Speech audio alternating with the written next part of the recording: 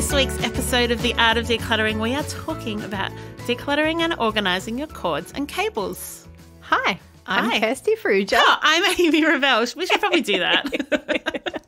They know who we are. Do they? Well, they do now because we introduced ourselves. Yes, they do now. So this episode was requested by Kerry Dorman. Thank you, lovely Kerry. We've had this topic comes up every time we declutter a house. Oh, my goodness. Every single time. You can't avoid it. No. So there's things we're going to talk about. We want to talk about decluttering your cords and cables. Mm-hmm. We want to talk about organising your cords and cables. And we want to talk about managing your cords and cables. Like once you've decluttered and organised, what do you do when the inevitable next cord and cable comes in? Mm-hmm. Or when you need to use a cord and cable. Yeah, like how? Without being that crazy person that has boxes of cords and cables and drawers and cords and cables and all that. I feel a lot of the times that I actually feel that this episode is probably for potentially the man in your life. Really? Yes. No.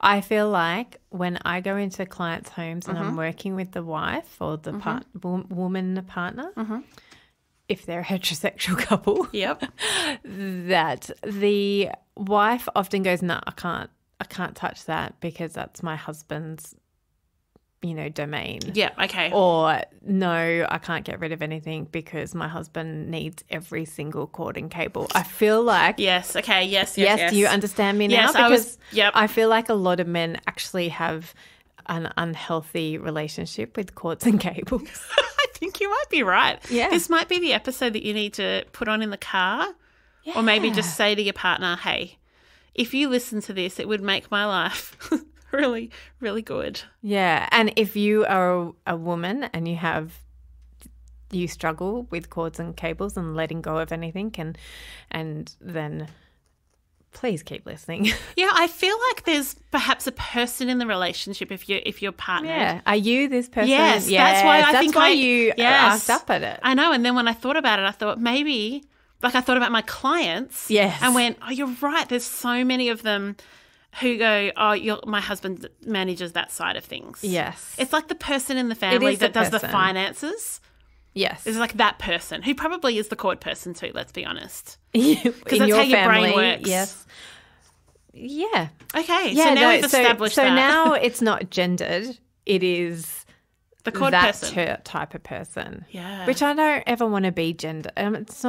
I'm not trying to be stereotypical. Oh, no, but you're talking about how things are by your experience of working with clients, which is what we do every day. Yes. And the majority of my clients choose to wash their hands of cords and cables because they like pretending that it's their partner's problem. Yeah. Not the fact that they have 4 iPhones sitting in their bedside drawer that all come with cables and cords and headsets and all the rest. Yes. Yeah. Yeah. Or camcorders from circa 1990. Is this the right time for a confession? Go for it. Okay. So all time is a good time for a confession. Yeah. In 2006, when I was pregnant with my first baby, we bought ourselves a handy cam. Oh. We saved up, I think it was like $800. That's a lot of money. It was back then. But it's still a lot of money. It's true. It is.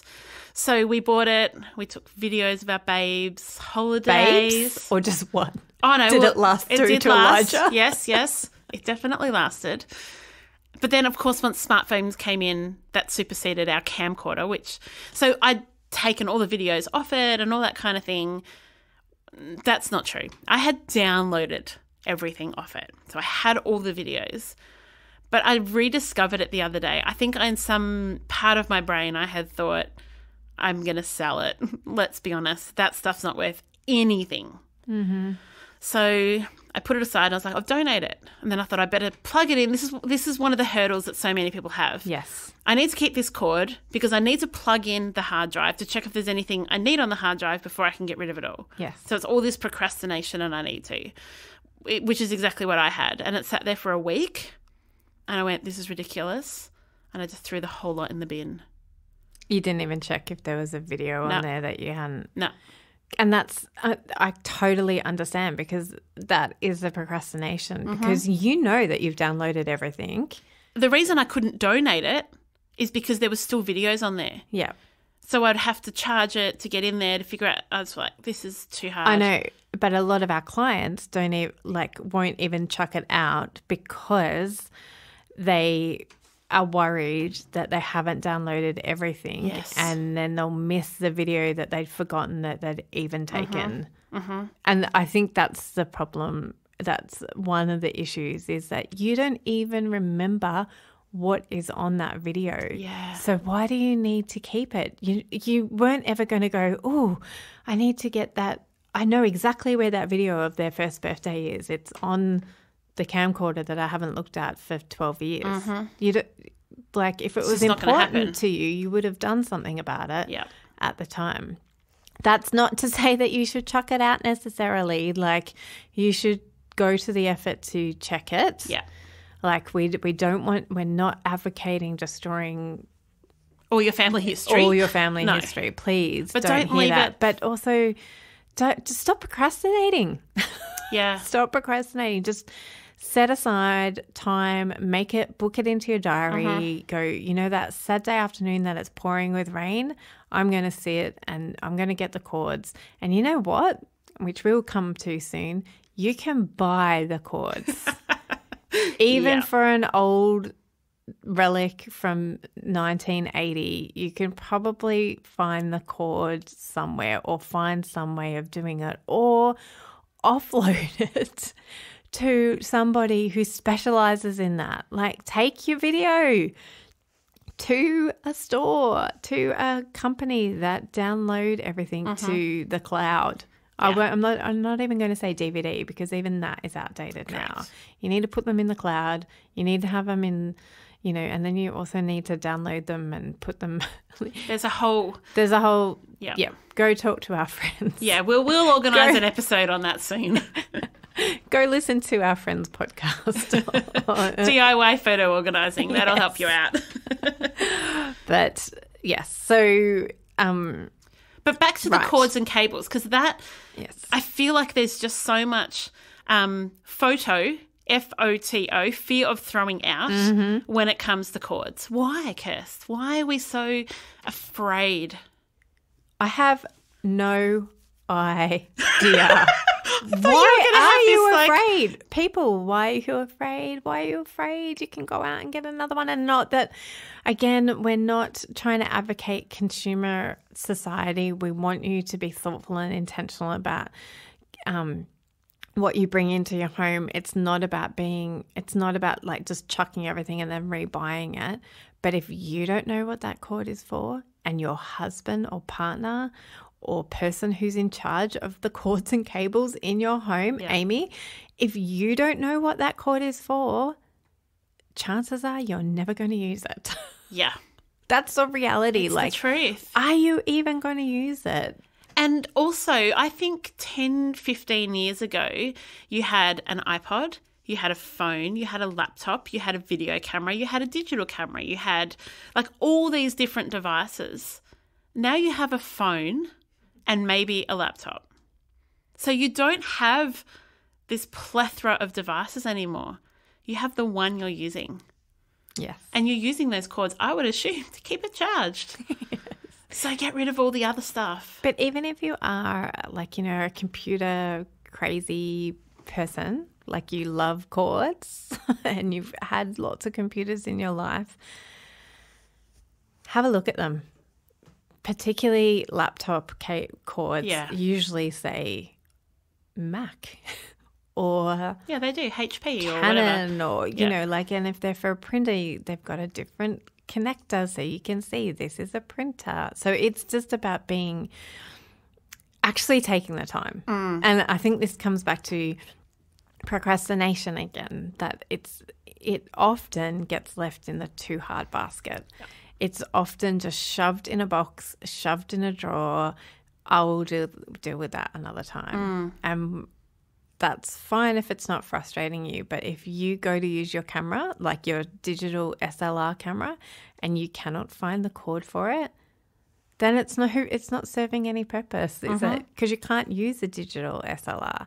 So I would, and I know that you feel similarly, Amy, so I would suggest getting all the cables and all of your digital items, or like all of the things that they belong to, laying them all out, marrying the cords with their devices, and then you know what you need.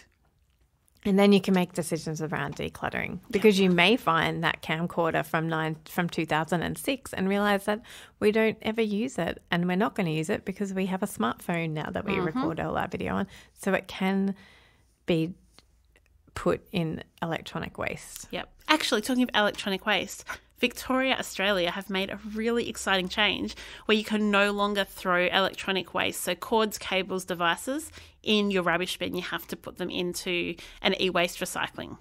I'm so excited by that. Which is at your local Officeworks. Yeah, or your local tip, or there's so many places. It's not hard. No, it's really great.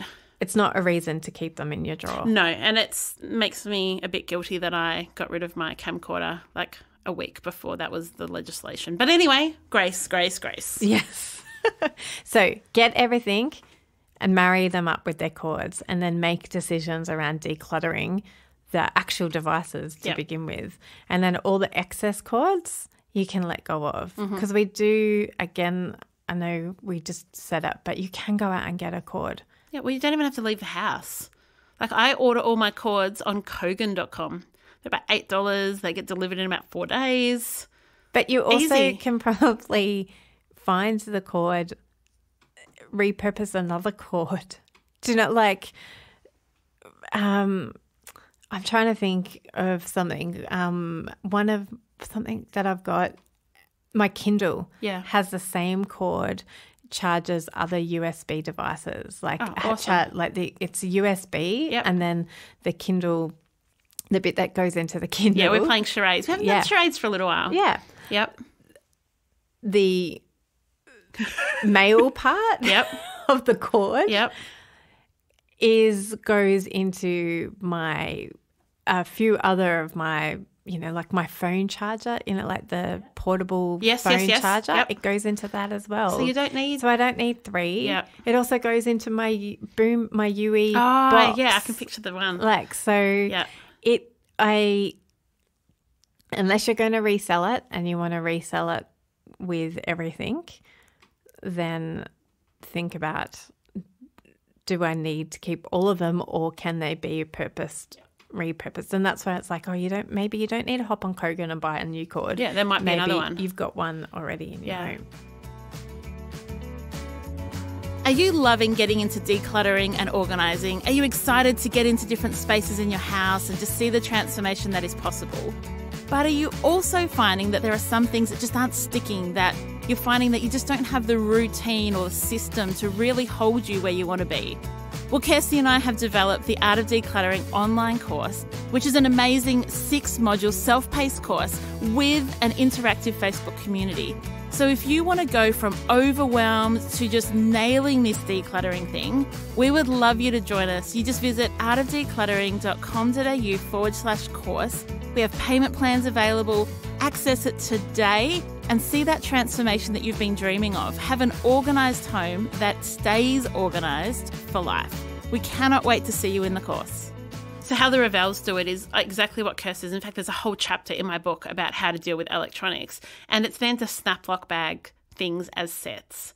So if you get a new phone, all the cords and cables that come with that phone, I put it in a snap lock bag, label it. This is my iPhone S million, whatever these things are. I love it. You don't use iPhones. No, what are you talking about? No. Just talk about your I have Samsung. a Samsung A8. Yeah. So you put everything for that in that snap-lock bag. And so if you are someone who wants to sell it on, you just pick up the snap-lock bag, you've got everything you need. Or if you're looking for something, it's in the snap-lock bag. It just makes it really simple. And then when you're finished with it, that whole bag can go to your e-waste collection because you're done with the device fully. Yes, you've taken the phone to Mobile Monsters. Correct. And you've taken all of the cords with it. Do you label your cords ever? Like, do you do like a little sticky label or a bread tag label or a label, like a cord label, anything on any of yours?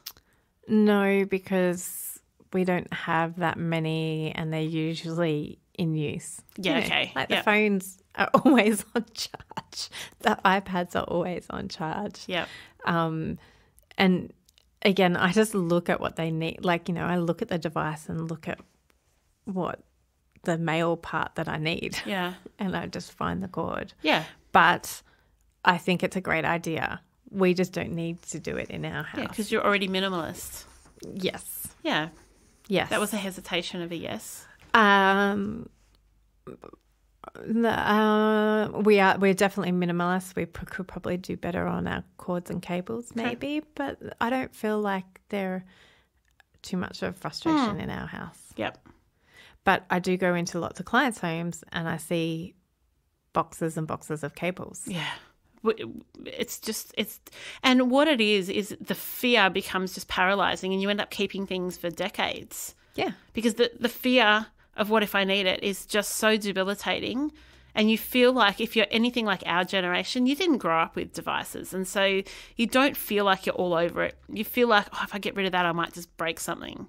I might ruin it. Yes. But you can get rid of cords that you don't know. If you don't know what they're for, you don't know what they're for. You're not going to.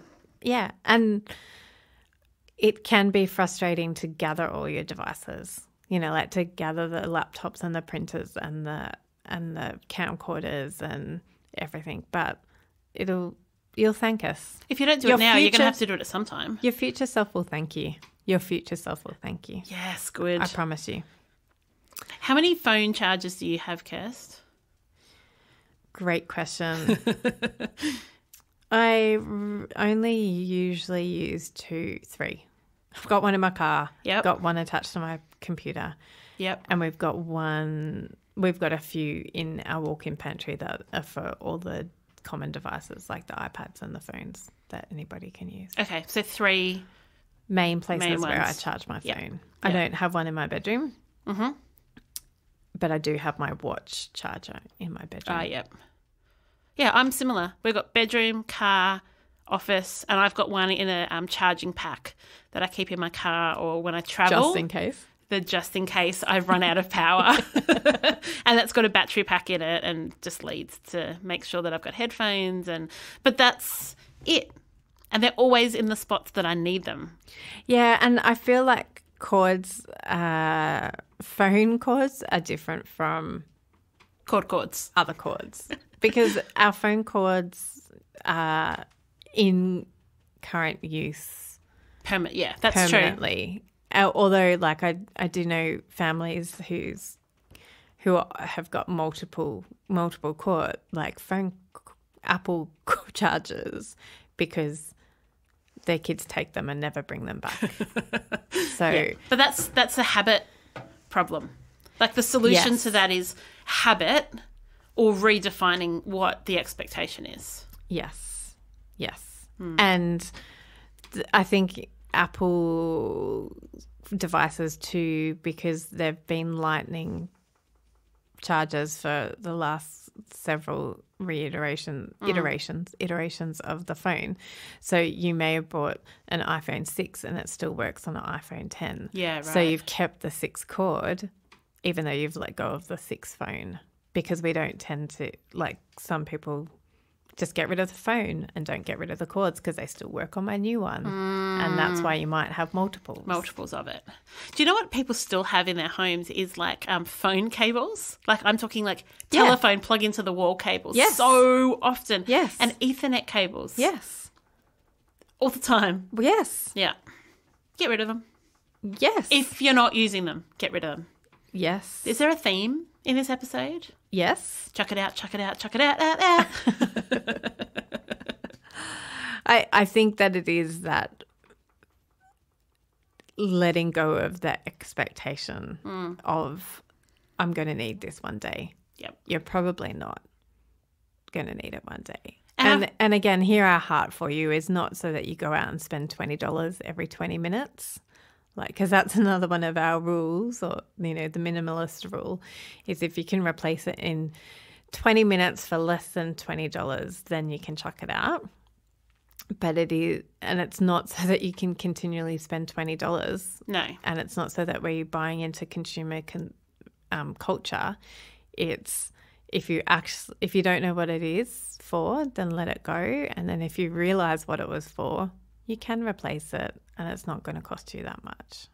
I think this has been helpful. I say that about every episode. I get to the end of it and I'm like, I think we've done pretty good, Kirst. I hope that all of our episodes are helpful, even if it's just for one person. That's right. This was worth our time. Yes. So, Amy, you do snap lock bags for all new devices and electronics that come into your home. What are some other ways of organising that people could use? That's a great question. You could use boxes. You could use like the boxes that the things come in and just write on it with a Sharpie. That's about as far as my imagination's going right now. What are your ideas? Well, and you can label the cords so that you can have them out. Yes. So you can put sticky tape around them or labels or masking tape or, Instagram designed labels for things so that you can always know what that cord is for. And then it makes it really easy chucking it out or passing it on or selling it, because you actually know what it belongs to instead of guessing that it may have belonged to a printer from 4 printers ago. Or you could do a charging station. Yes. I've recently tried to set up a charging station at our house. I set it up successfully. My kids don't like it. Why is that? I don't really know. I've tried to nut down what's the actual issue you have with it. We're not quite there yet. Is it maybe because they like accessing their phone while it's charging? No, because it's right where they were otherwise charging. I've just made it really neat and put it in a little box, and I've sawn out a corner so the chargers can go in. It's pretty cool. I'll take a photo of it, and then I would welcome feedback. From your children or from other people whose opinions I act. No. I've got the feedback from my offspring. They don't like it. Yeah, that's really interesting. Yeah. So I'll take a photo. We'll see. Why. So that is, we've spoken about decluttering. We've spoken about organising. We've spoken about what to do when new things come in. Mm-hmm. And maintaining. Yeah. Which is new things. But is there anything more that you want to say about maintaining? I don't think so. You? I do. I've said it, but I just want to reiterate. Say it again, Kirst. Yeah. Say it again. Is when you get rid of a device or something that has a cord, get rid of the cord as well, so that you're not keeping except for the exception of phones where you might need multiple, it only comes with one cord, but you do need it at your computer and, other than iPhones or other than phones, if you're buying a new printer, get rid of the old printer cord. Mm-hmm. If you're buying a new laptop, get rid of the old laptop cords. And as we said, there's lots of e-waste recycling places now, so search out for them, particularly if you live in Victoria and it's now illegal to put it in your rubbish bin. Go government. Yay. I'm going to read out a review from one of our US listeners, from one Candace, that wasn't that hard. I don't know why I found that name particularly difficult. Practical and fun. This podcast is thoroughly entertaining and extremely practical. The hosts are so compassionate and likable, and their advice is helpful and motivational. I think when Candace says we're thoroughly entertaining and extremely practical, the extremely practical is on purpose. The thoroughly entertaining is purely by accident. You mean us, yes. Not what she's written. I was what us. Do you mean? Everything she's written is on purpose. And no, us. Us, yeah. We don't mean to be entertaining necessarily. Love it. So thank you for listening in this week. Please let us know if you've got any solutions that we haven't talked about. Come into our Facebook community, and we'll see you next week. Yay. Oh, before we go. Yeah. P.S. Go listen to episode 19. It's on digital clutter. So... And we've also got episodes on CDs and DVDs as well, which can kind of come in. I can see how they're related. Yep, I can too. Awesome. We can't wait to hang out with you again next week. Bring our laughter and practicality to you. And so we'll see you next week. Bye. Thanks for joining us. If you've learnt something awesome today, we'd love you to leave us a review on iTunes or Facebook so others can find our podcast too. Don't forget you can see the show notes in your podcast app or over at our website, artofdecluttering.com.au. So if there's anything you want more info on, check it out there. If you'd like to join our supporter community, you can do so over at patreon.com/theartofdecluttering. We hope you have a great rest of your day and enjoy the freedom.